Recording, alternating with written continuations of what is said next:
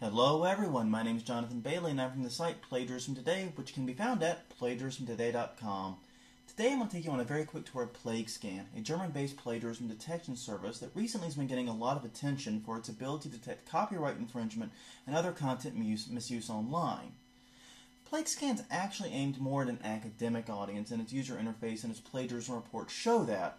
However, it has a very powerful detection engine and can easily find all or nearly all of the copies of your content that's on the web.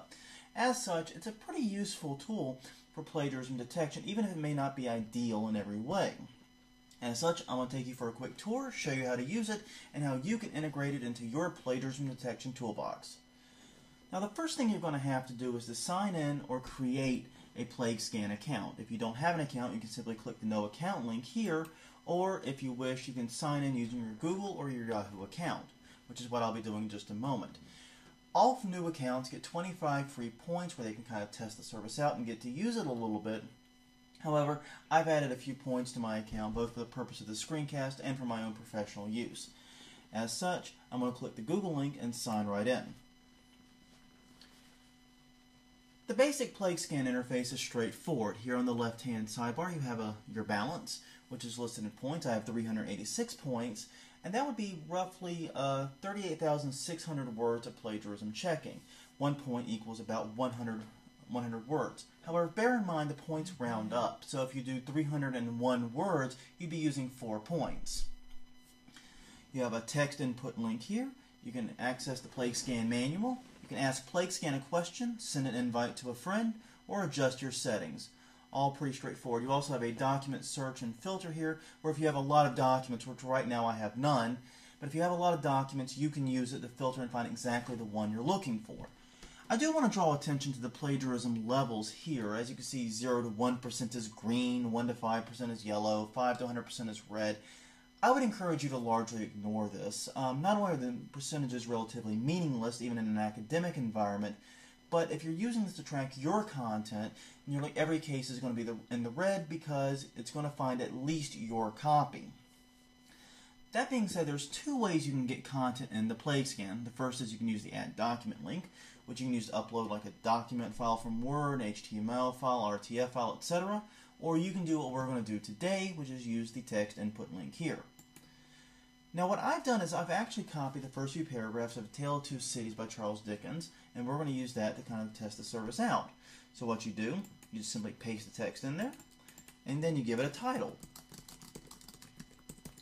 And then, when you're done, you hit Submit, and it might take a few seconds to churn, and then you see the document appears in your list. Now, bear in mind when you simply hit Submit on a document, it doesn't start the plagiarism analysis. What you see here is it has a thing where it tells you to start the check and how many points it's going to cost. As you can see, it was 334 words. It's going to cost me 4 points to perform the check. So with that in mind, we're going to go ahead and click this link and let us start performing the check.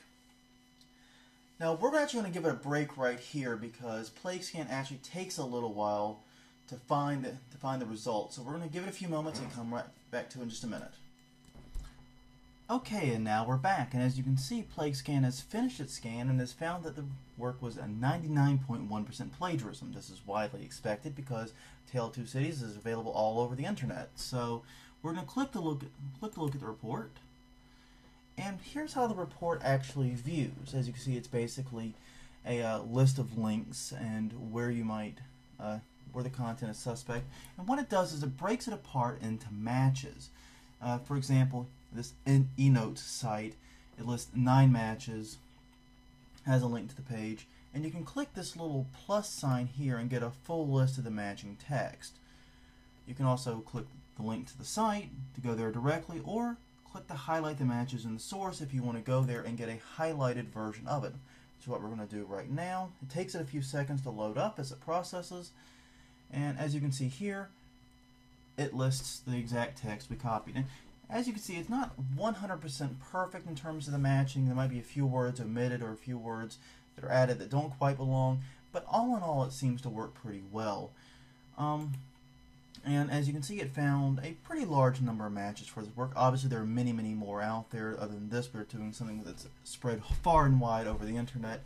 But for a work that has a more moderate level of plagiarism, this should let you know just about everything you need to know about how the work's being used. In fact, it found 178 matches and 22 sources, to give you an idea. So, long story short, you can use this, and that's how you'll get your plagiarism report. Now, to go back very quickly, PlagScan also optionally can email you a copy of the report, and that emailed report will include a very similar structure to that, and also has a download PDF with side-by-side comparisons. That's basically how you use PlagScan. It's a very simple, straightforward service. You just have to remember to click the link after you hit submit, and once you've done that, you should have no trouble testing your work for misuse online. Bear in mind, like I said, it is intended more for the academic environment, but obviously it has a lot of usefulness in this area too. Also, if you want, there is an API that will allow you to hook PlagScan into just about any CMS or any other system that you want, so you can take advantage of that for more automated or more integrated plagiarism detection. All in all, a simple, powerful system, relatively inexpensive to use, and probably well worth checking out if you're interested in getting sort of another perspective on how your work is being used online. On that note, my name is Jonathan Bailey, once again from plagiarismtoday.com, signing out.